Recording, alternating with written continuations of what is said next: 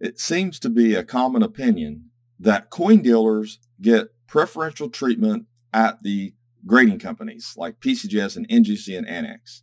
So in other words, I'm a dealer. Maybe I'm a PCGS dealer, and I submit coins to PCGS. They put my coins to the side, and they're like, "This is Daniel, man. This is Coin Help You. This is Portrait Coin and Currency. Hold on, we make sure they give them the grade, or at least one grade in this lot here. Let's favor this guy because he's a coin dealer." I can only tell you my experiences, which are greater than most people making this comment. But I do have some information in regards to how dealers are treated at the coin grading companies, their submissions actually. And it's not that it's never happened. You're never going to tell me there's not been a buddy that's gotten a better grade or a dealer that's gotten a better grade just because of who he was. I'm not saying that has never, ever happened at a coin show, basically where they were grading at the shows, that kind of thing. It's always possible. You hear stories. You hear some pretty reliable eyewitness accounts here and there at times. But I'll just do this. I'm going to tell you an experience. I worked for a coin dealer for a few months in California. I did a remote thing, and then I flew out there for a week. And this was back in 2016. Now, this coin dealer had a problem, and he was a pretty big time coin dealer. Now, he was on the board of PCGS. Okay, his last name's Vertu. I'm not going to get into anything else, but David Hall literally calls him a mentor. Dave Hall was one of the founders of PCGS.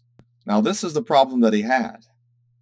He had cabinets, and I'm talking those, 2-door tall, 6-foot tall locking cabinets all along the wall in his entire coin shop, and especially the front area, filled with PCGS boxes of coins that were 69, 68 proofs, and they were all common stuff that he cut out of sets and cut out of like proof sets and mint sets or bought and rolls or whatever, and he submitted them and sent coins 2 and 3 times a week to PCGS.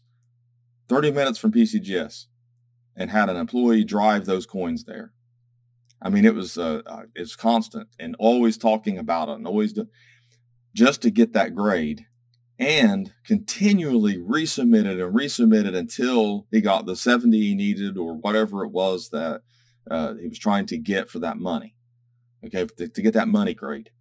But his problem was he couldn't sell all the 69s and 68s and below that money grade that he needed. And I'm talking cabinets full. I saw him with my own eyes, so I know this is true. This is a firsthand eyewitness account from me. And I can guarantee you I saw what I saw, and it was unbelievable. He was selling on eBay, trying to move stuff.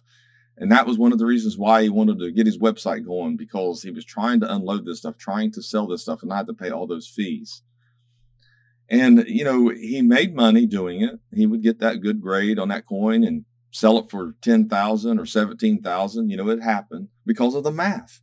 But one of the things you need to think about, he was on the board of PCGS and didn't get preferential treatment. He was one of the founders, called him a mentor. He didn't get preferential treatment because of that. He didn't get preferential treatment because he was in California or because of a name or anything else for that matter. As a matter of fact, PCGS would make more money by not giving him the grade because he's going to keep resubmitting. So it doesn't make sense to give him preferential treatment. It makes more sense not to give him the grade. So he keeps submitting and keeps submitting and keeps spending money, keep taking coins over there.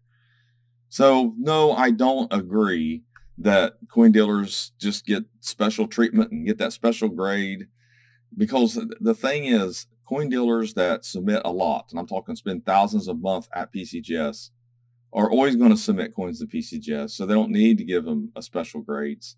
But the math alone, the math alone is going to put the ball in their favor.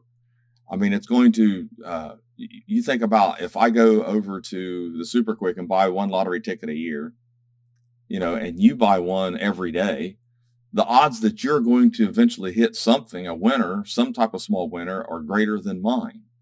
That's just math. So it's not really about who submits it or if you're a coin dealer or not or who you know.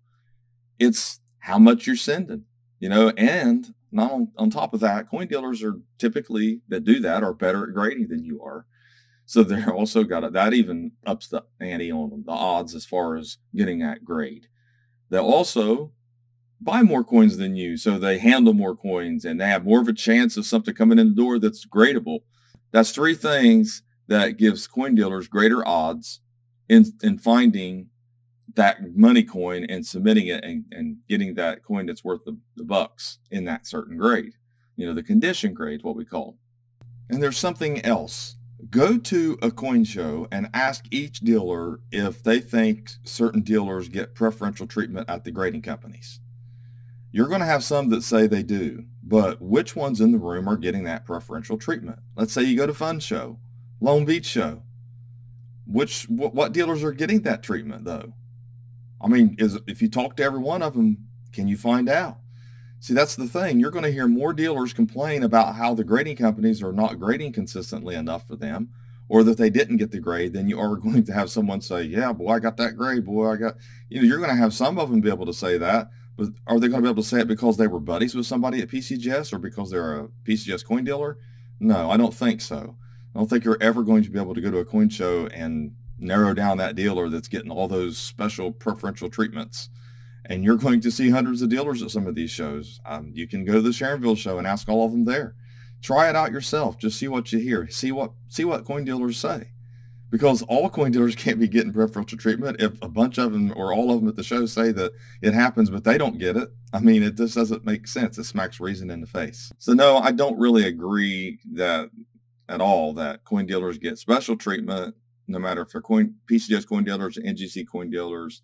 I've seen too much. I've experienced a few things. And like I said, man, firsthand experience, I saw those cabinets. It was unbelievable. I mean, cool. I mean, just PCGS boxes after PCGS boxes from years of submitting like that. It was actually a sight to see. Every time you opened up one of those cabinets, it was just, yeah. So anyways, tell me what you think in the comments. I know some of you will disagree with me. That's fine. Go ahead. Don't get disrespectful though. That's all. Anyways, thanks for watching my latest video. Please share it. Please subscribe to my channel and have a great day.